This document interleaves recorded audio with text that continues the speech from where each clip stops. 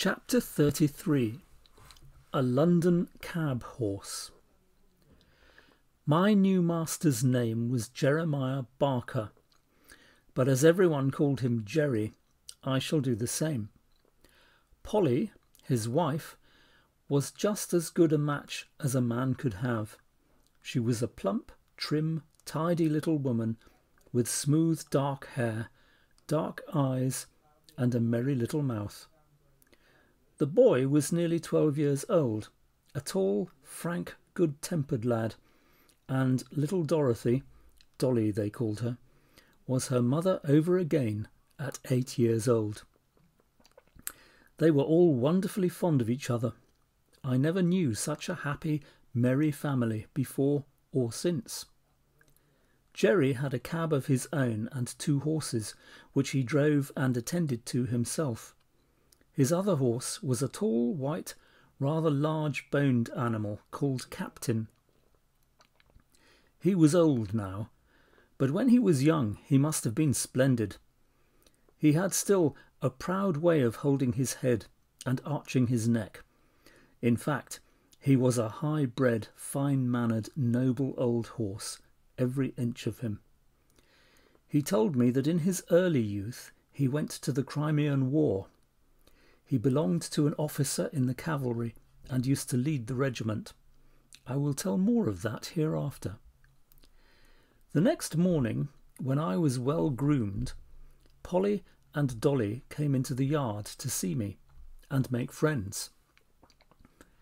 Harry had been helping his father since the early morning and had stated his opinion that I should turn out a regular brick. Polly brought me a slice of apple and Dolly a piece of bread, and made as much of me as if I had been the Black Beauty of olden time. It was a great treat to be petted again and talked to in a gentle voice, and I let them see as well as I could that I wished to be friendly. Polly thought I was very handsome and a great deal too good for a cab, if it was not for the broken knees. Of course, there's no one to tell us whose fault that was, said Jerry, and as long as I don't know, I shall give him the benefit of the doubt, for a firmer, neater stepper I never rode. We'll call him Jack, after the old one, shall we, Polly? Do, she said, for I like to keep a good name going. Captain went out in the cab all the morning. Harry came in after school to feed me and give me water. In the afternoon I was put into the cab. Jerry took as much pains to see if the collar and bridle fitted comfortably as if he had been John Manley over again. When the crupper was let out a hole or two, it all fitted well. There was no bearing rein, no curb, nothing but a plain ring snaffle. What a blessing that was! After driving through the side street, we came to the large cab stand where Jerry had said good night. On one side of this wide street were high houses with wonderful shop fronts, and on the other was an old church and churchyard surrounded by iron palisades.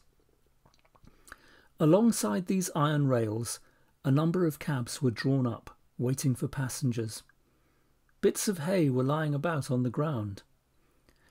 Some of the men were standing around together talking. Some were sitting on their boxes reading the newspaper, and 1 or 2 were feeding their horses with bits of hay and a drink of water. We pulled up in the rank at the back of the last cab. 2 or 3 men came round and began to look at me and pass their remarks. "Very good for a funeral," said one. "Too smart-looking," said another, shaking his head in a very wise way. "You'll find out something wrong one of these fine mornings, or my name isn't Jones." "Well," said Jerry pleasantly, "I suppose I need not find it out till it finds me out, eh? And if so, I'll keep up my spirits a little longer." Then came up a broad-faced man dressed in a great grey coat, with great grey capes and great white buttons, a grey hat, and a blue comforter loosely tied round his neck. His hair was grey too, but he was a jolly-looking fellow, and the other men made way for him. He looked me all over as if he had been going to buy me, and then, straightening himself up with a grunt, he said, "He's the right sort for you, Jerry. I don't care what you gave for him, he'll be worth it." Thus my character was established on the stand. This man's name was Grant, but he was called Grey Grant, or Governor Grant. He had been the longest on that stand of any of the men, and he took it upon himself to settle matters and stop disputes.